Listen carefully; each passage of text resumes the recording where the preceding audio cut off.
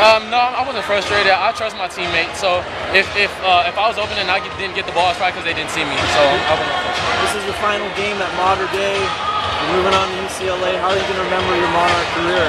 I'm going to remember my Mater Dei career as, you know, my junior year, I had a great team. I got to play with great players alongside with them. I got to play for a great coach and Coach McKnight. And my senior year, same thing. I got to play for Coach McKnight. The experience has been wonderful. My teammates have been great. Everything's been lovely. So, you know, they just got to go out, and I believe in them for next year too.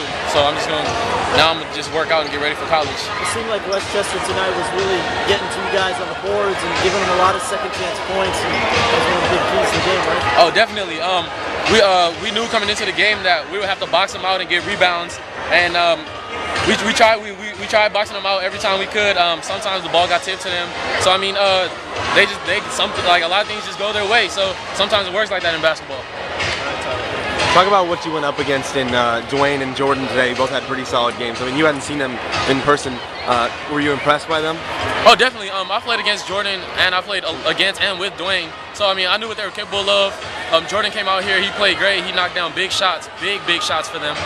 Dwayne came out here. He played great. He rebounded for them. So I mean, I knew what they were capable of doing, and they came out and they brought their A game, like they should.